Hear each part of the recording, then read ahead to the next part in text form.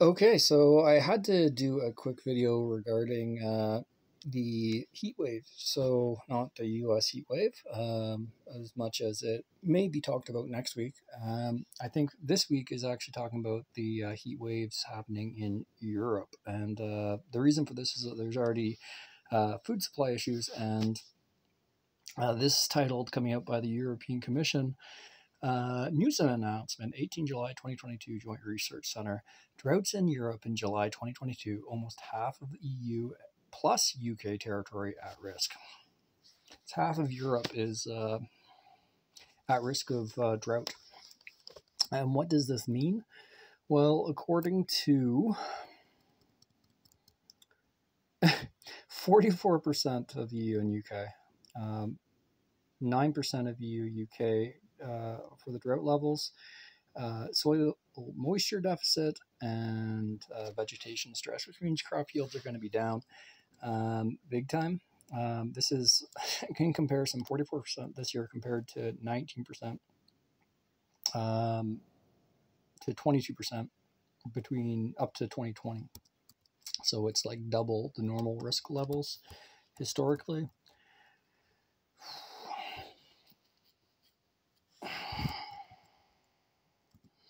So this is water resource issues also associated with this.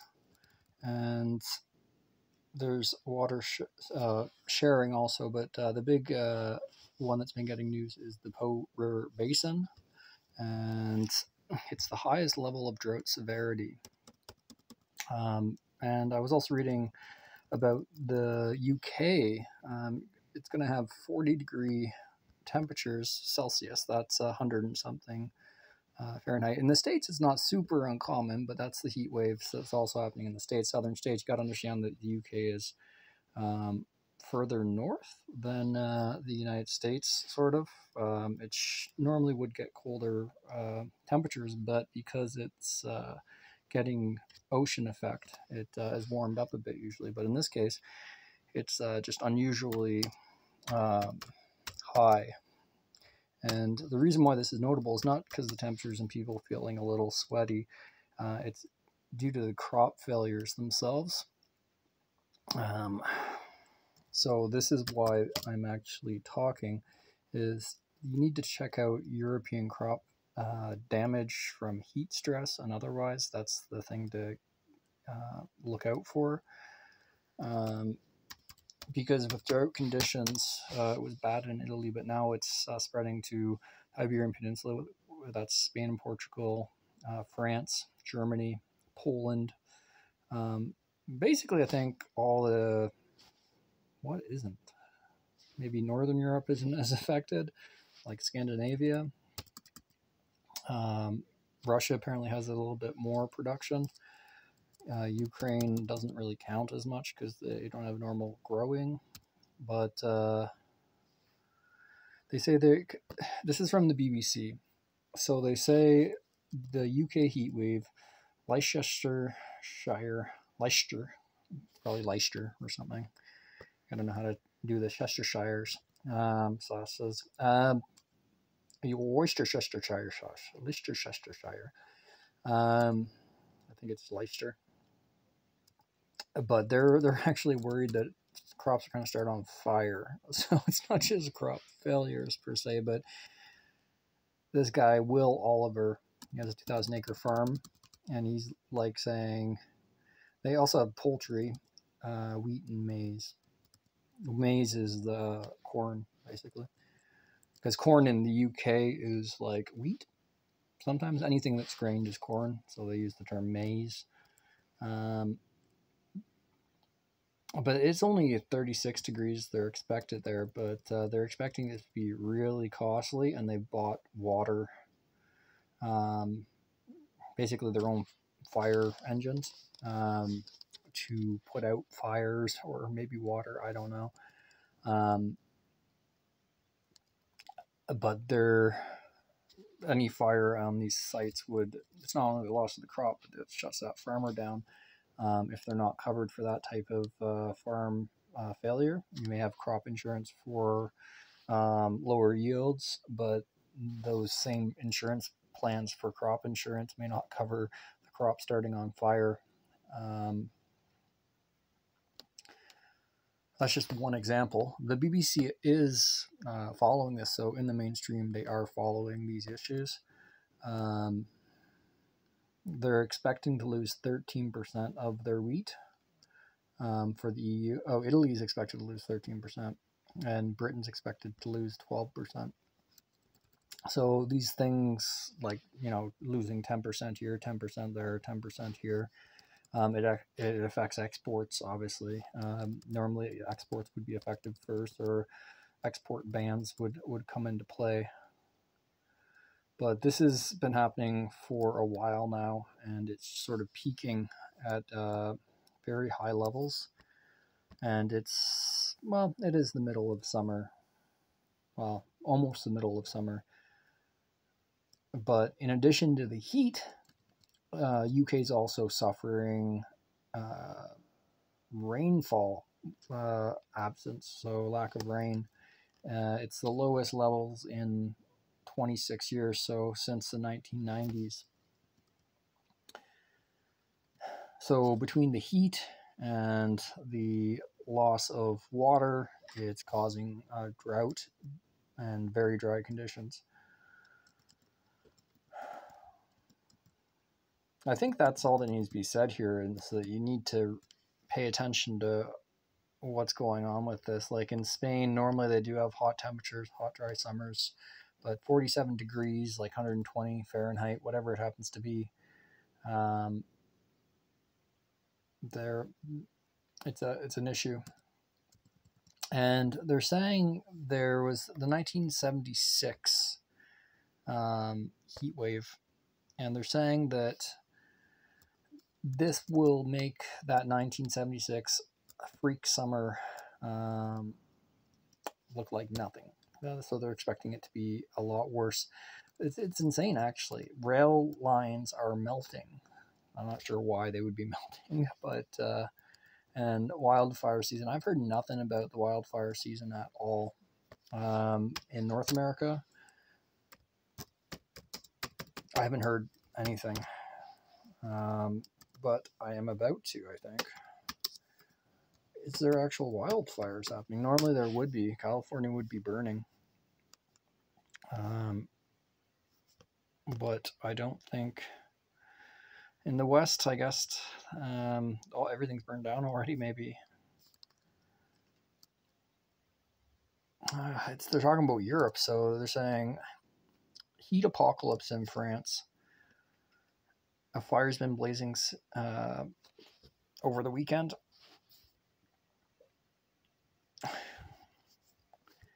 So they're not even talking about fires in North America, but if you look at they're saying that in North America, fires may last weeks due to the heat. So Business Insider is covering this, but it's not much talked about here. So extreme heat is straining Texas power grid and fueling Yosemite fires. It's forecast to last 2 more weeks.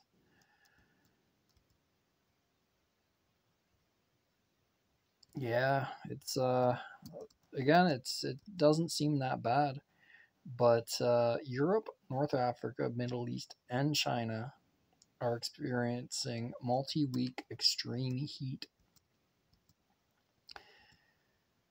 It is the summer, but they're expecting this heat wave to last, let's check this, nearly the entire month of July.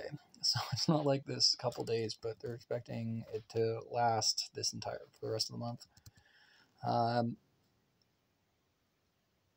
And obviously ERCOT and other grid operators are likely taking into account the increased AC use. But last week, 50 million people were put under heat alert, which is what, 1/6 of the US population or something like that. It's like 1 in 8 people or something, 1 in 7 people. but it has dropped. But I think they're expecting it to go up even more.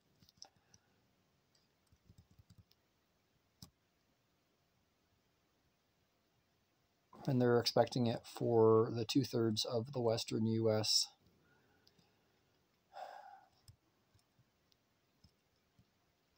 That's a big chunk of the U.S. under the heat wave. But it doesn't actually look so bad.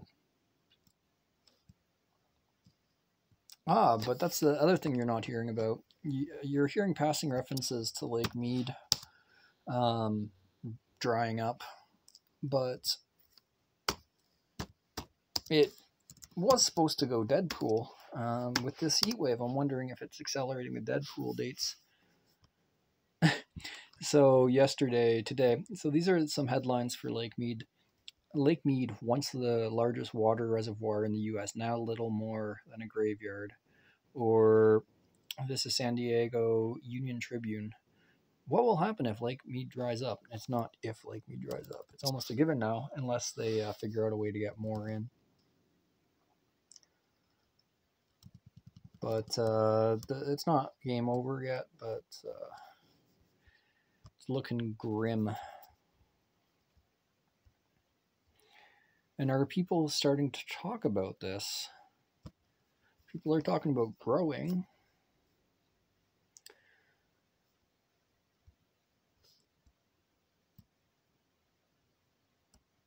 They're talking about how stuff is visible. They seem to want to draw back a lot of mainstream into World War II boats, a landing craft or something like that. But a lot of places are covering the fact that a boat is visible, but they're not really talking about the fact that the powers kind of go off. And, oh man, that's crazy. A fish just sort of stuck in the cracked ground. Yeah, and 40 million people are going to not have water supply. That's the story, not the World War II boat. That might be a, third page story, fourth page story, but the story is that 40 million people are going to be out of water and power. It's bad news for that entire area. And you think there would be how you have the debt clock and body count sites. There really ought to be a Lake Mead dead pool site if it doesn't already exist. Because it's dropped 52 meters since 1983. That's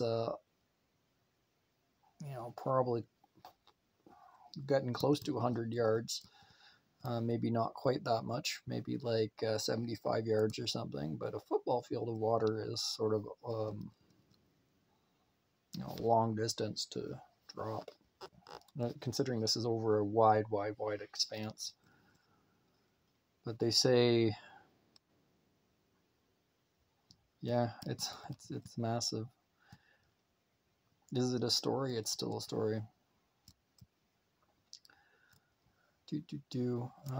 But they're not. They're trying to get the human element on this and talking about how the visual image, but it's really trivializing an issue that is collapse ensuing for a large chunk of the United States, and could cause relatively high environmental refugee issues for these states that are affected. But they're not really laying this out. Like, you think there would be a national crisis set up for this if he said the power's going to go off to a third of the U.S. next year and nobody's going to have water. That's a national crisis right there. And if you see it coming a year or two in advance, you think you'd be ringing alarm bells for these water levels, because it's not trivial.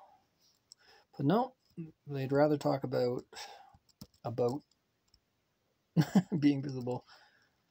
That's just crazy. Because if anything's going to cause this recession to get even worse, or the food crisis issue to get worse, it's going to be the Colorado River not supplying water to people or electricity or otherwise.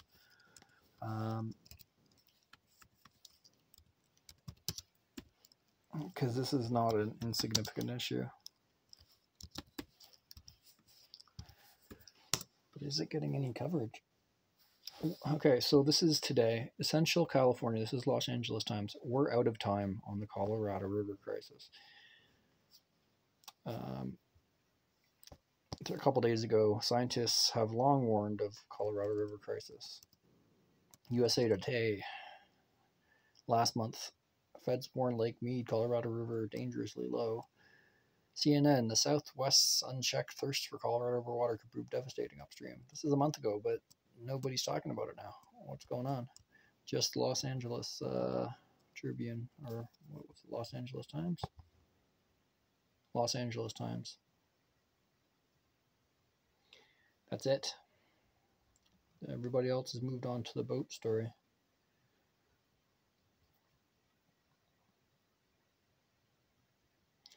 Huh. Okay, well, they're talking about undersea hoses. I was thinking Mississippi pipeline a while back, just joining the Mississippi River up. China would do something like that.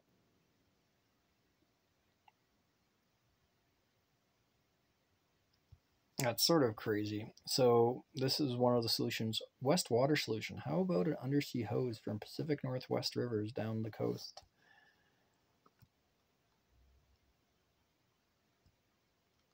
Yeah, diverting rivers. Nonetheless, this has dragged on with me not really talking too much, but the thing was EU crops. Thousands of people have died from heat issues, but the crop issue is looking worse and worse with every week or couple of weeks. It's just it's getting worse and worse and worse. There's already a food crisis. I'm curious. I haven't looked into this yet, but China has stocked up a lot. So what's happening with their crops this year? Talking about higher pork prices. Yep, nothing. Wow. You type in China crop failures and you end up getting stuff from everywhere but China.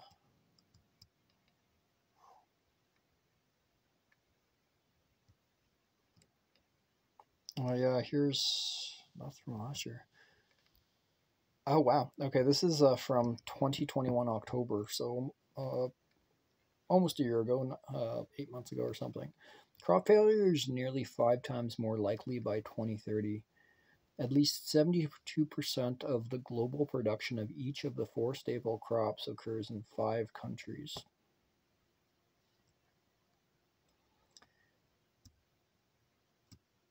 And what 5 countries are these, you might ask? China, the US, India, Brazil, and Argentina. And which of those are BRICS countries? China, India, Brazil, and believe it or not, Argentina is also applied.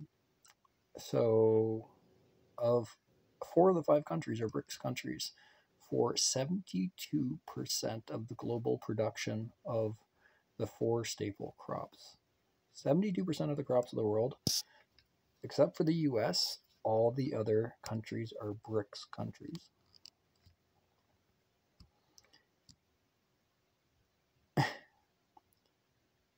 And they're expecting a lot of crop failures. Nonetheless, it's early in the game still. It's not 2030 yet. So what does that say? We're not even at the peak of the solar cycle. The world is still doing really good, but this is really looking grim. And that EU Commission article is what had me do this spiel, is that It's way more issues. It's not only that, but hydropower reserves too.